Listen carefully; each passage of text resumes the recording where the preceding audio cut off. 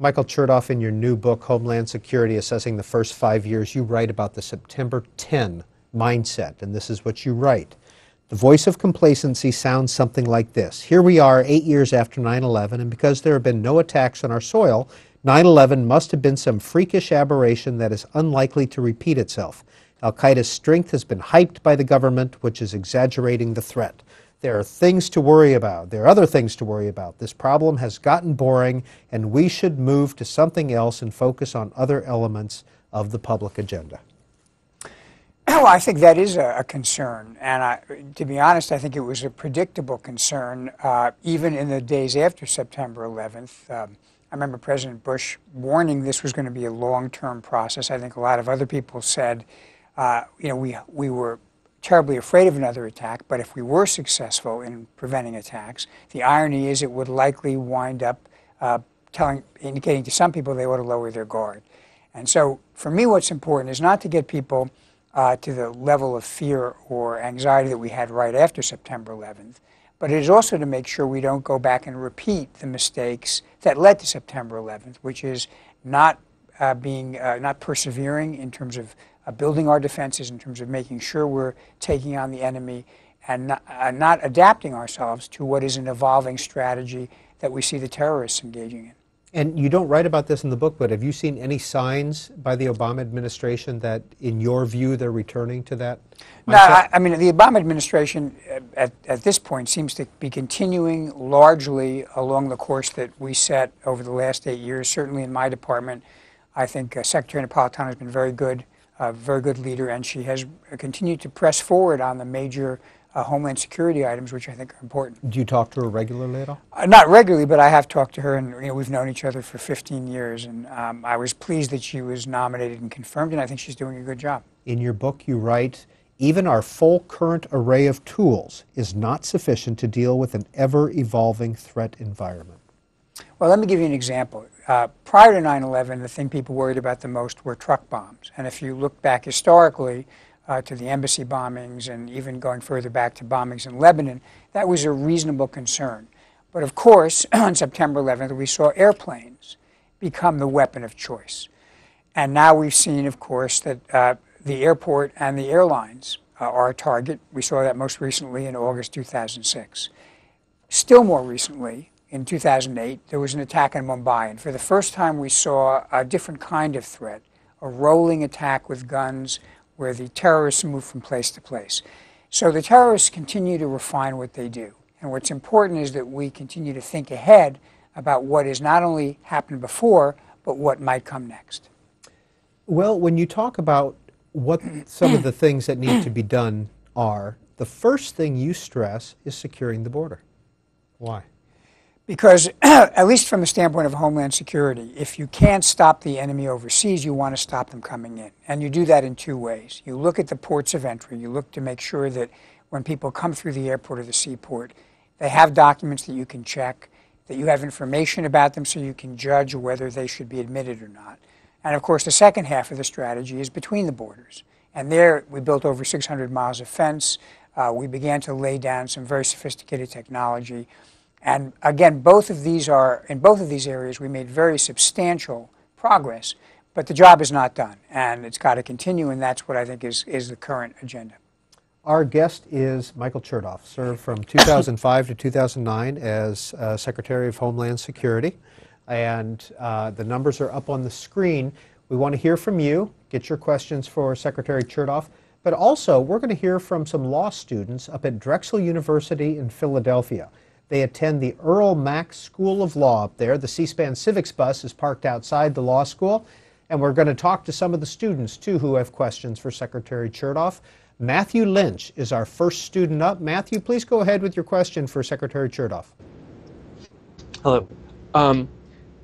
Given recent disclosures about the extent to which the federal government has relied on private security contractors such as Blackwater for jobs that were traditionally the role of the federal government, whether they be interrogations or the potential assassinations under the CIA plan.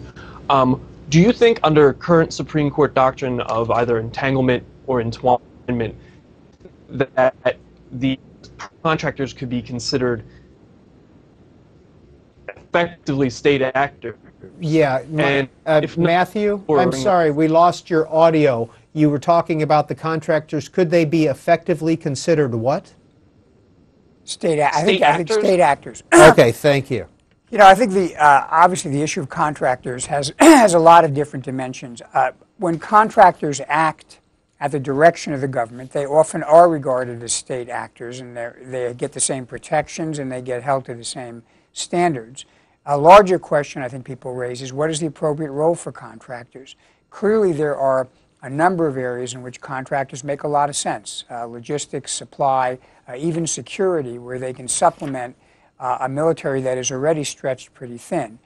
What we do try to avoid doing is having the contractors actually becoming the decision makers for the government. In the end, the government has to reserve the ultimate decision. The contractors, however, can help the government in formulating that decision and in carrying it out. First call up for Michael Chertoff, St. Petersburg, Florida. William, Independent Line. Hi. Hello. Good morning, gentlemen. Good morning. You mentioned the September 10th, 2001 mindset. That made me nervous, so I think it should be September 9th. I was wondering if the missing $2 trillion plus that Secretary of Defense Donald Rumsfeld reported on September 10th, 2001, you know, where those trillions went. Did you all ever find it? I have to say, I must have missed that news report about the missing trillions. I do know that in the run-up to September 11th, the 9/11 Commission looked back at what had been done and what hadn't been done, and I think they found the key problem was collecting information and fusing information so that we could get the best possible picture of the threat we faced. You know, in the Cold War, we worried about bombers and missiles attacking the United States, and that's why we had radar. In the war involving terrorists, we don't have radar that's going to detect bombs and missiles that are going to prevent attacks. What we have is intelligence, and the ability to gather and analyze and integrate all that intelligence is the principal way in which we protect ourselves. Your predecessor, Tom Ridge, wrote in his book, but then denied it, saying that it was the color-coded system. He raised it and it was a political issue why he raised it. I want to get your comments. Well, first, I don't think Tom went that far. I think what Tom said is he wondered at one or two points whether there was someone making a political calculation. I can tell you unequivocally, during my 4 years, there was never the whiff or hint of any political calculation or any White House pressure with respect to the color code. We raised it twice. We raised it right after the July 2005 London bombing for about a month, and we did that only with respect to mass transit.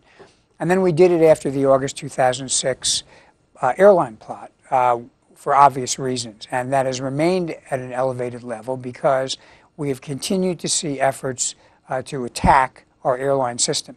There's a reason we raise it. It's because there are a series of operational steps that are taken either at the airports or the subway stations that are tied to the level of the alert. And so if we want to have a higher degree of security in a particular place, we need to raise the alert level.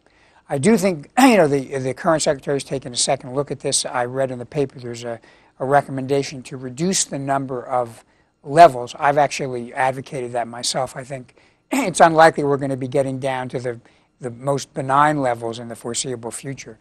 But I think the basic system is sound, and I think it has not been changed much over the last few years, and that reflects the fact that it's become a more stable and accepted process. As a private citizen now, what do you think of your TSA?